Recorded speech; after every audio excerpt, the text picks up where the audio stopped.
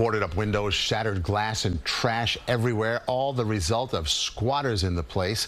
And people living in this Brooklyn neighborhood say not even the police can help. CBS 2's Bauman with the story now from Dyker Heights. Dirty dishware, idle ATMs. This property on 67th Street in Dyker Heights looks like the worst yard sale you've ever seen. Neighbors say it's been like this for months, ever since a group of squatters moved in. We feel unsafe. Neighbors say last summer, one of the alleged squatters destroyed their security camera with a piece of plywood. A few months later, another neighbor caught them taking water from her hose through a hole in the fence. I saw the hose that was connected to my water fountain to that side there, and I disconnected that. But they kept going down the block. They turn on the water and use the garbage bin, steal from us, and then hold it to them. The situation intensified in November when the house caught fire.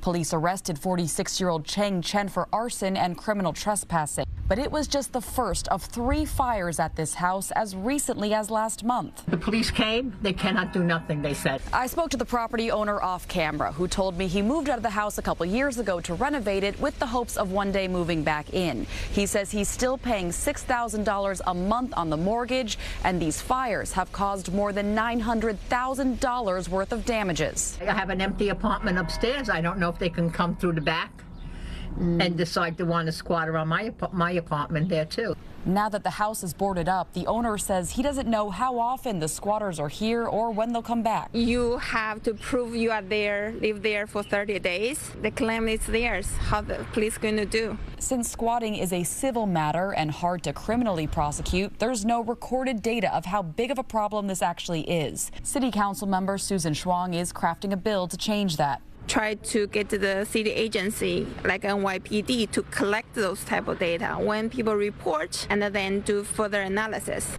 Until then, she and many of the neighbors here are urging the state legislature to re-examine New York's rights for squatters. In Dyker Heights, Brooklyn, Bauman, CBS 2 News.